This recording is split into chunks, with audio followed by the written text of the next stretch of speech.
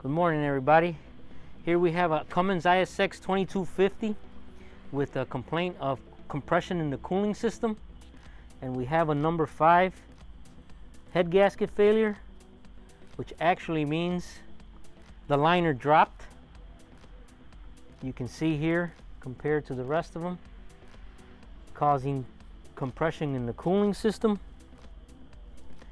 due to the liner being dropped, which we've measured.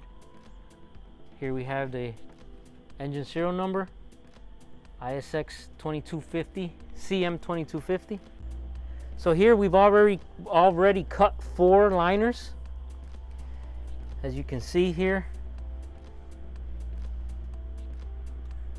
we want it to be between 7 and 14 thousandths high. I like to set them at 14 exactly to keep that liner higher.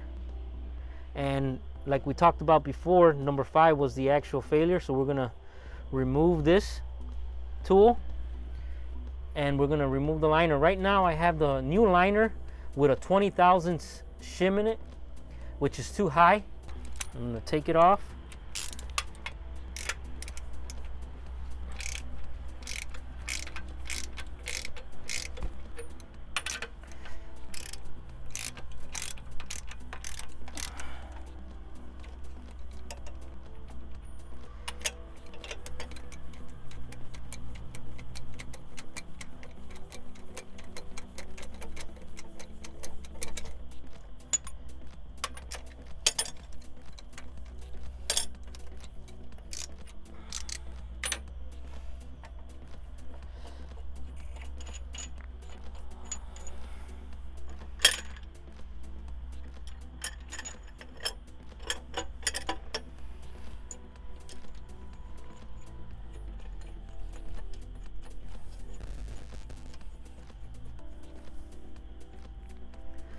Remember, like I said, this is a liner with the 20,000 shim installed, so it's going to be too high. So we're going to take the measurement right now.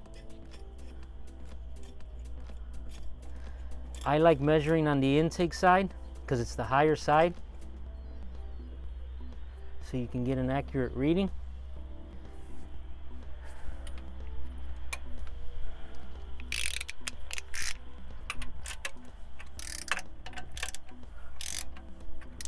I understand there's a torque spec, but in reality, all you're doing is compressing the sleeve down.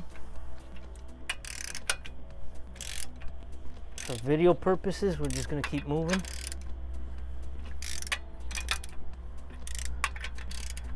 To simulate the load of the head.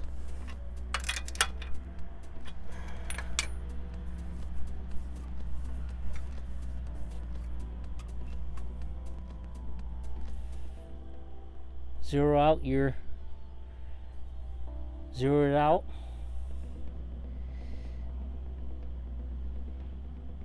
Lock it.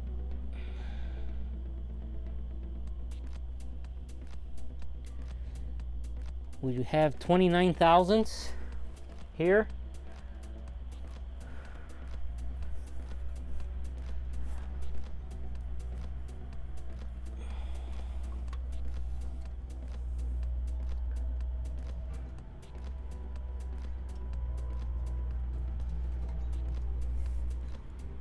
We have 26 thousandths on the exhaust side. Like I said, you make your measurement on the intake side and you subtract to get 14 thousandths.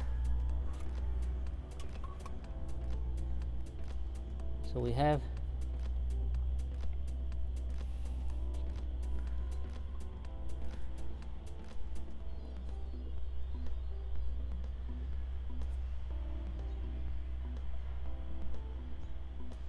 we do this again.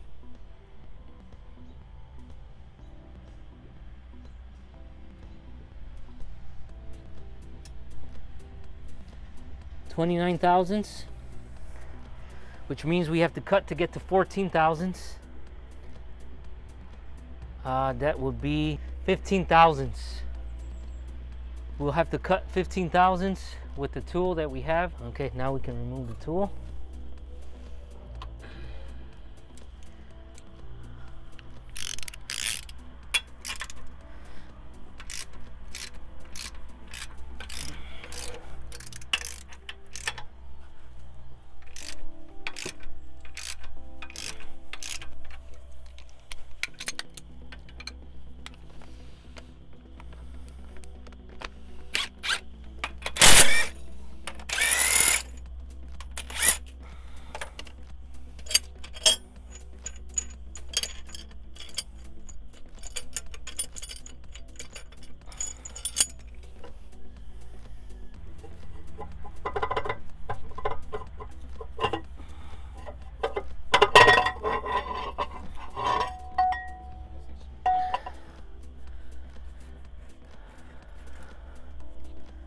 Here's a shim that Cummins provides us.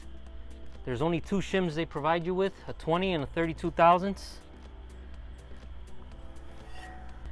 So here we have the catcher for the chips. This is critical to catch all the chips. It comes with the tool. We recommend it to prevent any metal chips entering the crankshaft and any lubricating and moving components. And it goes inside like so.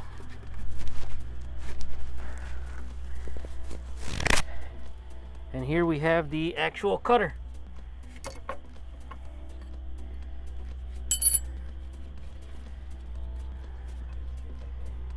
Here is the actual cutting blade.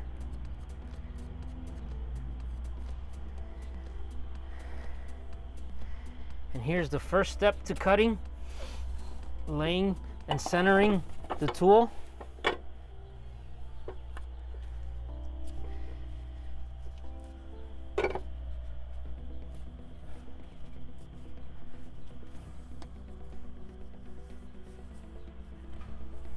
Here we have 4 bolts that come with the tool. You want to lubricate those as well.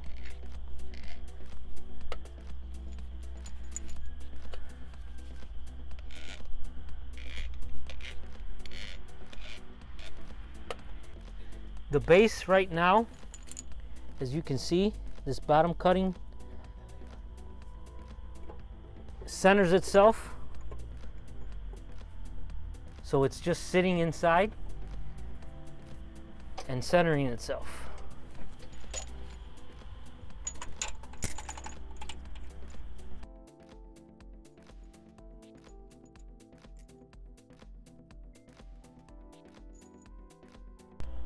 See, once you know that the cutting bit is centered, that's when you can tighten down these bolts in a crisscross pattern.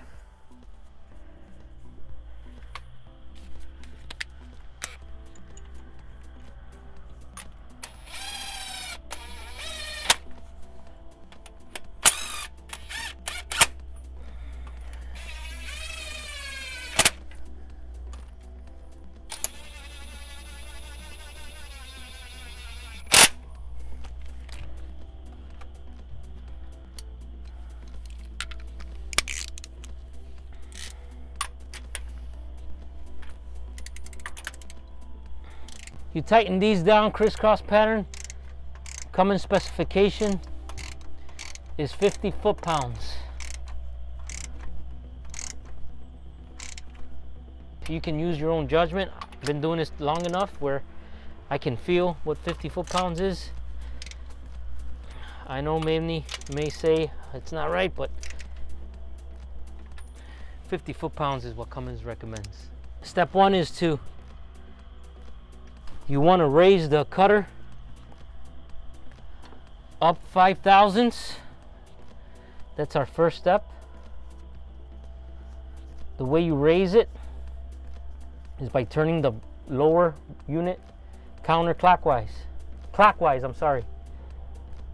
We're going to raise it 5 thousandths.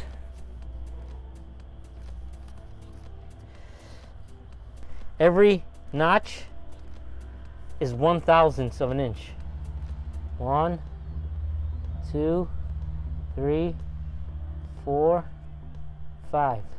I just raised the cutter tip 5 thousandths. You should feel no drag at this point. Next step, you install the C-clip by raising the complete unit up.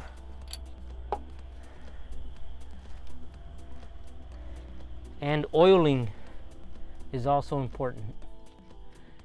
You oil the unit through the back using 30 weight oil. Next step is we're going to extend the blade between the counterbore ledge and the blade. And this tool is provided through the Cummins package, a 32 thousandths shim.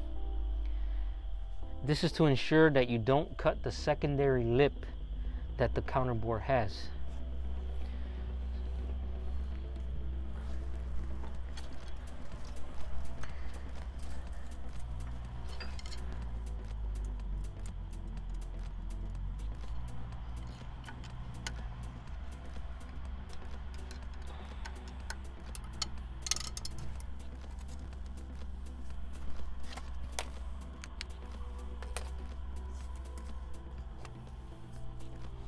Here we have the shim.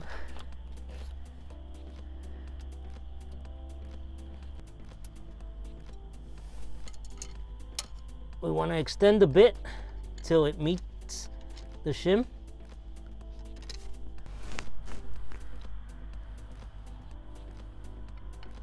Tighten down the blade equally.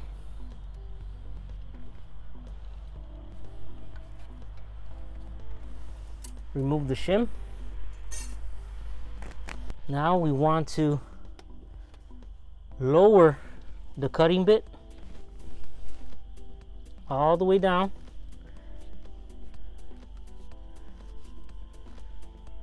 And raise it 5 thousandths. 1, 2, 3, 4, 5. Now we can extend the bit fully to meet the second lip of the counterbore ledge.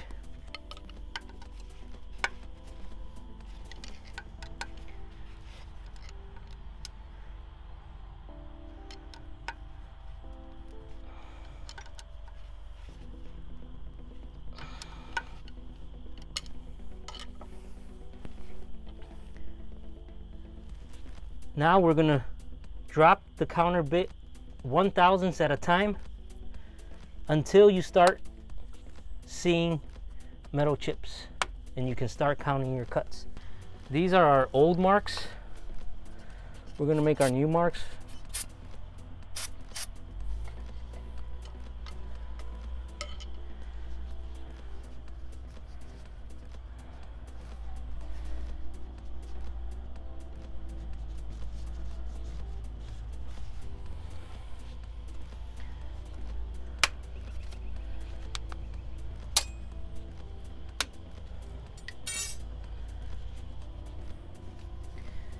You want to make sure this top ring does not move.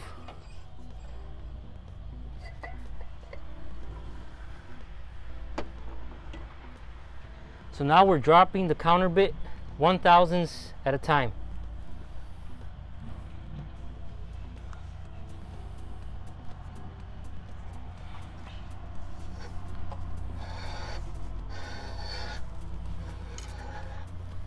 That's still not a cut.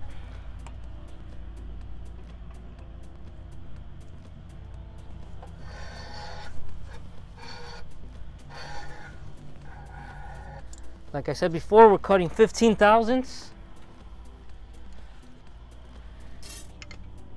I've already cut 1/1000th.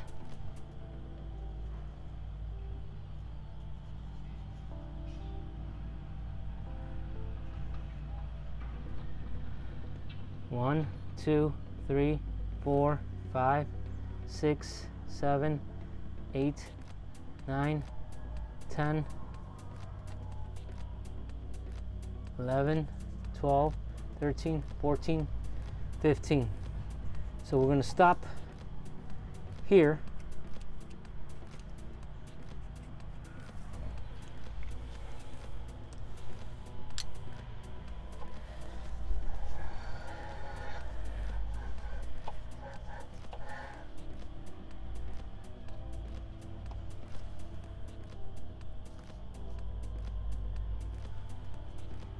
You cut 1/1000th at a time. Equal force.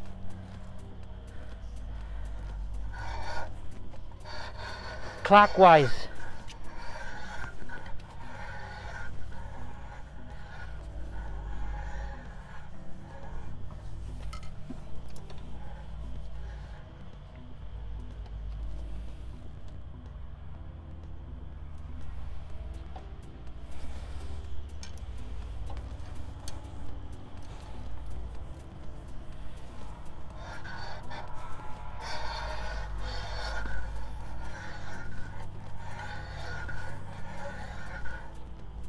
So every cut, you're going to feel some restriction.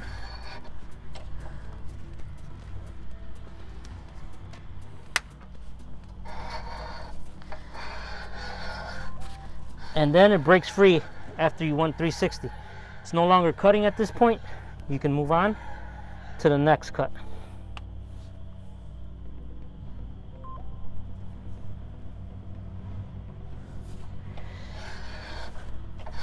you need to ensure this C-clip does not fall out on you.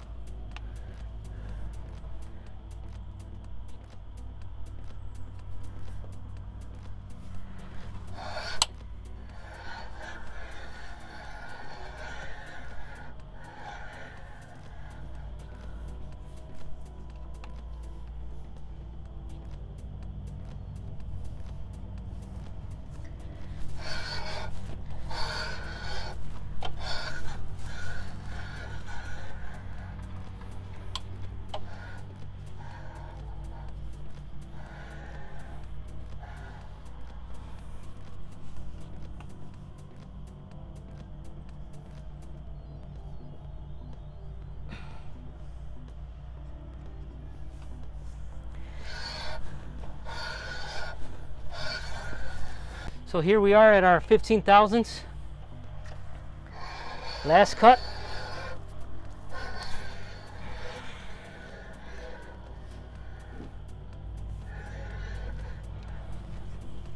So here we want to pick up the blade.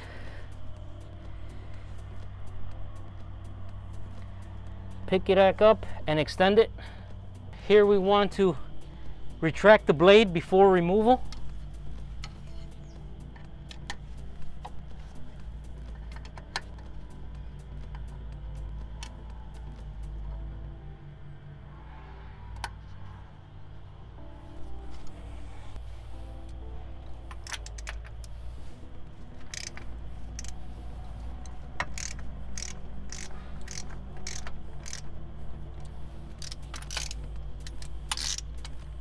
So here we have the blade. It's easier to see here when you extend and return the blade. This is what I was talking about.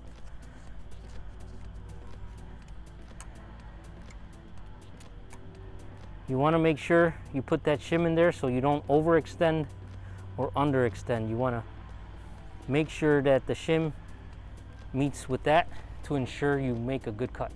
And here you secure it down, lock it down with these two screws that clamp this.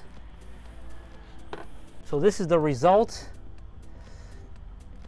and that is the second lip I told you to avoid not to cut. That is the purpose of that shim. And here we have a fresh cut block.